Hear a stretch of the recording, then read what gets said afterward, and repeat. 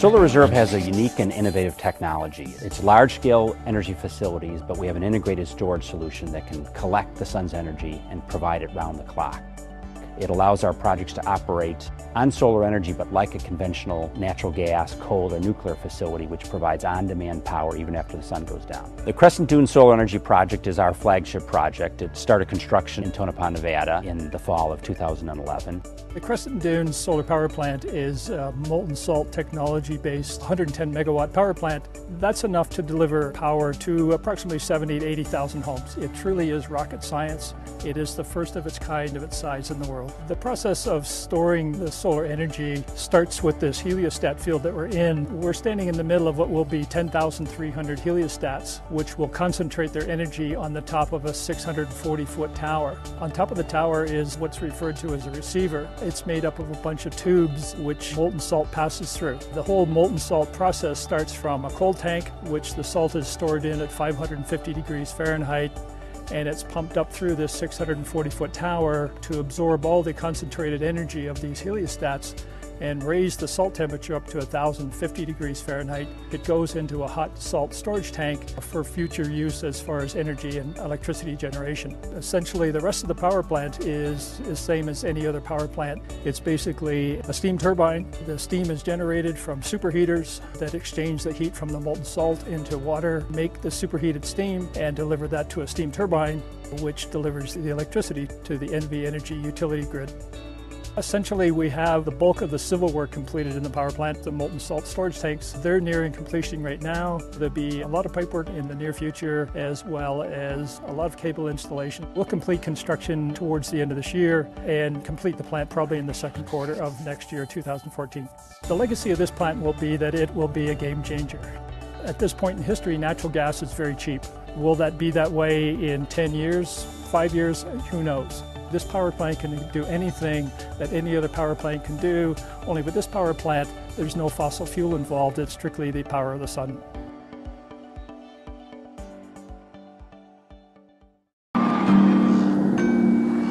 Tonopah. This sleepy little town in the high desert country of the Sierra Nevada is at a crossroads, where the old economy is making way for the new.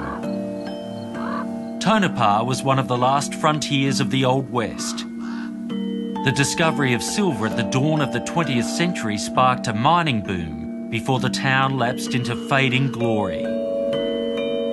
They campaign hard out here, but there's little division about where the future lies. It's in mining the sun.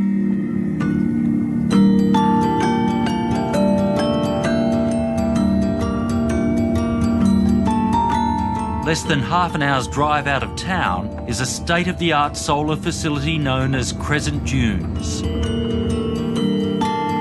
If it looks space-age, that's because it is. Considered by some to be the most advanced power plant in the world. The project's technical director is Brian Painter, an industry veteran who's been running electricity plants for 30 years. It's amazing. It's like a mechanical forest. It is exactly. That's what you're walking through, a mechanical forest. It's made up of steel and mirrors and all this sort of thing.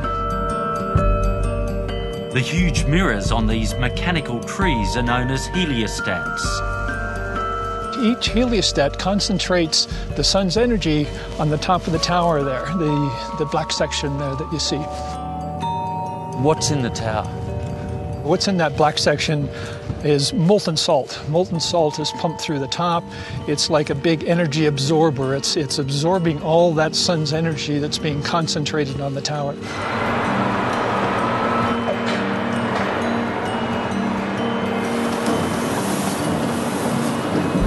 While we were at Crescent Dunes, the process of pumping 31 million kilograms of salt into the tower was still being completed.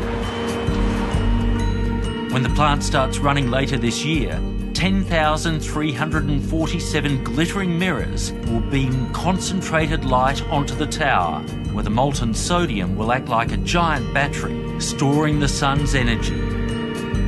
Crescent Dunes is a remarkable thing to see. This is the first solar thermal power plant in the world to have molten salt storage. So what it does, it takes the energy of the sun produces electricity, and then stores that as heat in molten salt storage. And at night, when they need to make use of that power, they can run it from the heat that's being stored in this molten salt storage facility.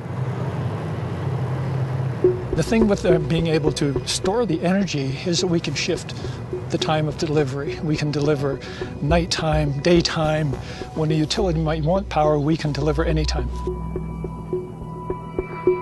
Overcoming one of the perceived problems of solar, that the energy is only available when the sun's shining. This technology could be the backbone of a power grid, delivering baseload power as reliably as coal or gas-fired generators. When it's up and running, it will be providing energy into the night for the neon light capital of the world. That's right. The facility is going to be providing power to Las Vegas. It's hard to think of a city in the world that uses more energy at night than Las Vegas. So it's a great validation of the possibilities of solar and storage together. The company behind Crescent Dunes wants to bring this remarkable technology to Australia. It's hoping the mining industry will embrace solar power at remote mine sites, which currently rely on polluting and heavily subsidised diesel fuel to generate electricity. It had planned to build large-scale renewable power plants to supply retail electricity, but it's given up on those ambitions because of the drift of policy down under. And that policy change pretty much took the life out of the renewable energy sector as far as large-scale projects for, say, utility applications. Other markets around the world are advancing. Australia is going to get left behind. They made a big deal out of it. Kevin Smith is the chief executive of SolarReserve, the company that developed Crescent Dunes. What was the reaction in your sector in the United States when people discovered that a man who denies that CO2 is contributing to climate change was appointed to head the review of the Australian renewable energy target? Well, it's a little bit hard to grasp that concept. I mean, clearly, that appointment was made because they want to move back towards conventional fuels, coal and oil. It's pretty clear that the policy in Australia is now being centered around big coal.